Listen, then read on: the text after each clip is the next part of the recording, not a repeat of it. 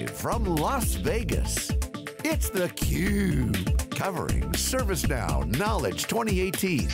Brought to you by ServiceNow. Welcome back everyone to theCUBE's live coverage of ServiceNow Knowledge 18. We're coming at you from Las Vegas. I'm your host, Rebecca Knight, along with my co-host, Dave Vellante. We are theCUBE, we are the leader in live tech coverage. We're joined by Sebastiaan Laurijsse. He is the Global Senior Director, IT, Cybersecurity, Digital Transformations at NXP. Thanks so much for coming on theCUBE, Sebastian. Thank you for having me here. Good to see you. Good, thank you.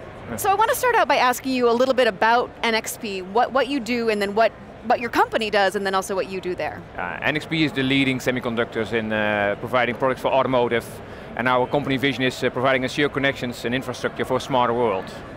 And that's what we are trying to achieve by implementing new ways of working with making the world more autonomous, like autonomous driving, etc. So that's really what we try to do. Cool company. We are really building. Very cool. Yeah, we are really building the future of tomorrow. Yeah. Big, large company too, right? I mean, yeah, roughly about 33,000 employees currently. Okay, yeah. So you said you're really building the future of tomorrow. Unpack that a little bit. Tell our viewers exactly what you're doing there. So today what you have experienced also on this event is of course a lot about artificial intelligence and machine learning. NXP is being elected as the #3 in the world as the provider of solutions for artificial intelligence. So if you really think what we are developing today, it's already started and will become available in 5 or 3 years from now. So you only can imagine what the future will bring us and what we will shape. Yeah. When do you think owning your own car and driving your own car will become an exception? Driving your own car, you won't own a car anymore. Yeah. It will be some kind of hub that comes to your home on demand when you need it, and maybe it even predicts when you would like to travel, and then it comes by automatically. Yeah. How far away is that? You think it's 2 decades? No, I think here it's not about technology. I think we have the technology to even enable it today. But I think it's policies, regulations, compliance that doesn't allow to, let's go, harvest all data to make the right decisions there. Yeah? We had the insurance company on the other day and they were like, no, we're going to figure this stuff out. Because out of necessity. We always figure this stuff out. Yeah, it's really not about the technology anymore. It's really about legal, what prevents us access the data to make the right decisions, right? Yeah. It's amazing to just watch the progression of automotive. I mean, they're basically software-defined vehicles now with, I mean, how many semiconductors are in a car now? Yeah, but also you can clearly see within NXP that we are transforming our business to more software, because developing a product as hardware that needs to sustain for 15 years or longer, if you look to a car, then you would like to have the ability to be dynamic more on top of the product by using software. So also our products are becoming software defined. So you're very R&D centric culture. Yes. Maybe talk about that ethos and the cultural aspects, and maybe what the process looks like. Share with our viewers. I think it's the most awesome part of the company. Of course, we also manufacture our products, but mainly R&D is so dynamic. We have so tech-savvy people, and we have so much issues as IT, and you think, why are they consuming so much bandwidth from Netflix and then they tell me, hey, we are developing a product for 4K entertainment into the car. So I have an issue on my wide area network. You're providing all kinds of services, but you're building for entertainment into the car for the future. Yeah? That car better be autonomous. Yeah, exactly. Yes. That's for the kids in the back seat, I think. Yes. You once described ServiceNow as the platform of platforms. Yes. Can you talk a little bit about that from your R&D process? So what you clearly see, and also you would like, I think all companies will eventually become an IT company. Also the banking companies tell us now today they are an IT company with a banking license. What I truly believe in is that we need to close the gap between IT and the business. So I think the future model is that IT will dissolve for a certain part into the business. But you don't want to have, of course you still have your shared services, you still have a hybrid model where you have the countries where you're providing support from. So they are not always as close to the business. You have a 24/7 economy and you need to provide those services. And what you don't want to build is human interfaces. So what you try to achieve by building the platform of platforms, the fabric, is that you try to connect the business acumen, the business dynamics, their project management tools, their requirements management, into the IT systems, as such you can detect the phase where they are in. If they're facing issues with their products, or the projects are slipping and are delaying, you would like to increase automatically the severity of the incidents, so that they can automatically solve and you have a better understanding of the business priorities. NXP it's really interesting because you're at the intersection of a lot of big trends. I mean, you're a hardware IoT, hardware manufacturer, you're a software developer, security, yep. AI, IoT, and underlying all this is data. Yeah, the new money. Yeah, right. So I'm just envisioning this pretty complicated matrix. I wonder if you could describe that in your terms. So if you look from the IT infrastructure perspective, the growth on data is enormous. To cope with that growth, because the data allows us to make better products. Data could be a requirement, but could be also the effect of the results. What we try to prevent, the products that we bring into the real life, that are, you fill your requirements of quality is increasing. We had consumer grade, automotive grade, and we had for the flying industry, we also the same grade. But however, your norm is increasing. So what you clearly see by increasing the norm, we call that the total quality culture. You also would like to have a total quality product. You don't want to replace your phone 1 year from now. And I think if you look 4 years back, a phone, 1.5 years, 2 years, and then you had a new one. But those products become more expensive. They become more part of your daily life. It is part of your personal brand even. And that generates that data. We need, if you try to work on proper quality, that will generate an enormous amount of data. But that data can use to optimize your processes up front in the future. As such, it becomes more cost efficient to develop new products. So it's really about the continuous need for more data. It's also continuously need to optimize your processes. Yeah. Where does ServiceNow fit into all this? How do you use ServiceNow? So for me, what you really see in ServiceNow today is the best workflow engine we can imagine. It really orchestrates all IT and connecting business processes. And I think the potential, and I think also if you're looking to the portfolio of where they have HR, it's going beyond IT. And now they often, what already said by John Donahoe, they come in via the IT angle by ITSM. But as the process become more and more part of your culture rather than a habit, than a forced way of working, then the platform starts supporting the culture of your organization, because by machine learning, a proper UI, visualization capabilities, it becomes really part about metering, showing what you're doing, and really helps you to orchestrate your daily work. And that's also, I think, of the new company, it's a little bit too difficult to pronounce it here, but it's about orchestrating the future way of working.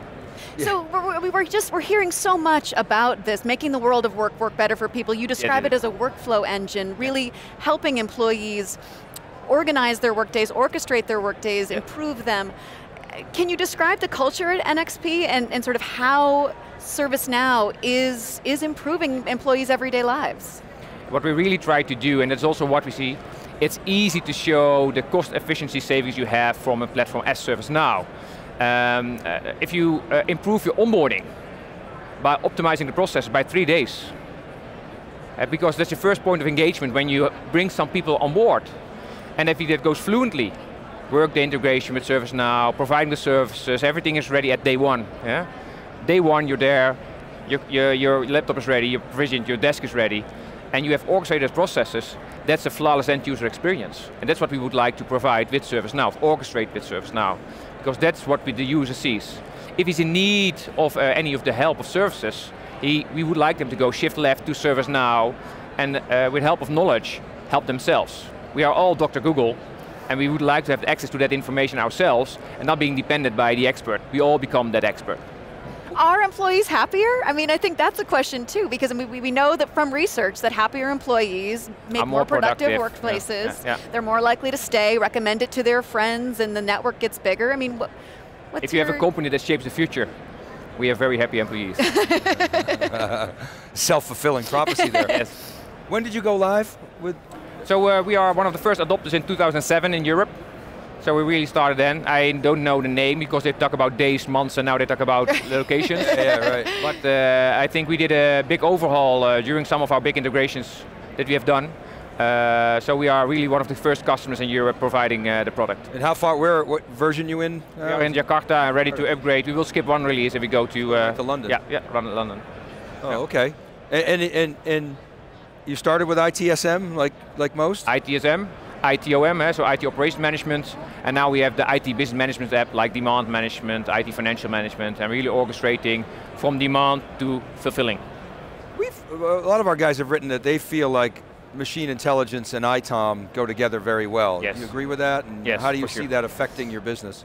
So what we clearly see is that the mean time to detect, the mean time to repair, you would like to detect outages before they hit the end user. See it? So you really would like to make sure that before they notice, it's already been solved. Or when it goes wrong, that you already say, we are on top of it. We know the impact. We know that the whole chain of events, a single network port or power outage somewhere in a room could cause a big effect on the whole IT service. And therefore really ServiceNow helps us to make sure that we are on top of the things. Yeah. Sebastian, you mentioned off camera that you are very intimately involved with ServiceNow and helping them with their roadmap, providing feedback. So can you share with us some of the things that you talk about with them, and what would you like to see? Where's their white space? What's on their to-do list from your perspective? So but of course, if you look to our portfolio, what we are doing as NXP, so I'm a member of the Product Advisory Council for IT Operations Management, and I'm closely working also on the Lighthouse program with ServiceNow and all kind of new releases. What I really think, if you see what they are investing to, of course they're now coming forward with a chat box, awesome.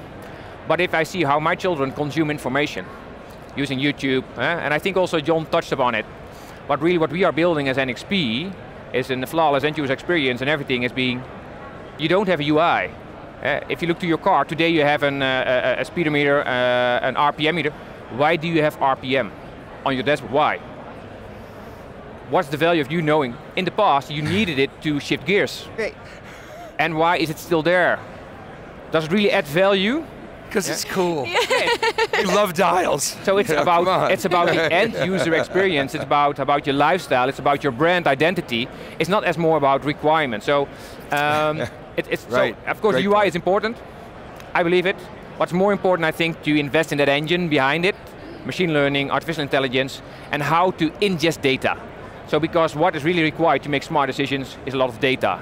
And still I think the platform has potential, but there's some room for improvement to get proper integration by onboarding more data, making the right decisions, and orchestrate the actions out of it. And I think the Learn, Think, Act, we have the same strategy as Sense, Think, Act in NXP. I think that's how robotics and AI will work in the future. I mean, data is the fuel for your innovation. Yes, I mean, so I mean, it's a great point you're making.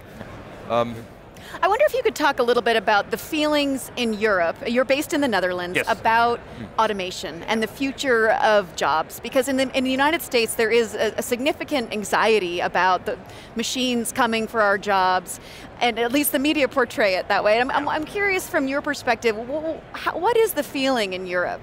Of course, I think I see this as an opportunity, but automation will change, of course, automation, machine learning, it will extensively change the whole way of working. Because what we say it's about helping the business by decision automation, making decisions. So we try to reduce the human effort. We have a total quality culture, but we still need more and more people to help them to ask the right questions. Because the innovation, of course, comes from a lot of data, but still have people who connect the dots of never existing connections before. If you have a lot of data and you don't know which question to ask, would you build a new solution? So it's still about smart people and creativity, and of course we know patterns, we know what people are doing, but still the real breakthroughs is being done by people, and therefore we need those people still in the future. So the anxiety is there, yes, automation will there, but I think it's about building a joint incentive between your outsourced providers, service providers, between your workforce, is what's the incentive for them on automation? Because otherwise you get a culture of fear and anxiety and a lot of doubt, and that will be counterproductive for your company value, What do you think as a journalist? I mean, you're right, the mainstream media talks about this a lot, and they're actually accurate. The data is there to suggest that machines are replacing human and cognitive functions, and that's a concern. But there's not a lot written in the media about there is some about the opportunity, but more importantly, what to do about it. In other words, public policy, education. I mean, maybe I'm just missing it. No, I agree with you. I completely agree. And also this idea that Sebastian is bringing up is proving that this can work for you. I mean, this is actually going to improve your work life by taking care of a lot of the drudge work, or show opportunities for humans and robots to work alongside of each other, and so there you go. Well, in tech, you better be an optimist, you know. Although it's true. It seems like Musk and Stephen Hawking really weren't optimists, but maybe they're thinking, you know, hundreds of years. Light years ahead. Right. You report directly to the CIO. Yes. At this conference we're hearing so much about the changing role of the CIO and how the CIO has to be thinking so much more broadly about the business than ever before. I mean, how do you see it? So that's an interesting question because that's exactly where we are in today. So we have the classic way, the CIO, financial, risk control, etc. Then we have the transformational CIO. Then we have the CDO, or we have the future COO, who takes care of operations. Because today IT is often been seen in the enterprise companies as a shared service center, something you do with the lights off. But clearly, bank accounts, what I'd already told you before, was we are now IT companies with a banking license. As IT becomes more dominant, it becomes part of operations. And yes, we need a transformational CIO, CDO, or a new type of COO that sees IT as part of their operations and their way of working. And of course you can give the new title, but at the end it's just a smart guy who helps the company succeed and brings IT as one together to make success. It's not about a role or responsibility. I think there's still the name of a Chief Information, Chief Data Officer, is still the right title because he makes sure he gets the right data towards the business to make the right decisions faster. Right, great. It's not about running only the lights on. Huh? When the lights doesn't go on, it's IT's fault, right? always. Yeah, that need doesn't go away, but it's table stakes now. Exactly. Sebastian, thanks so much for coming on theCUBE. It was a pleasure having you here. Thank you. I'm Rebecca Knight for Dave Vellante. We will have more from theCUBE's live coverage of ServiceNow Knowledge 18 coming up just after this.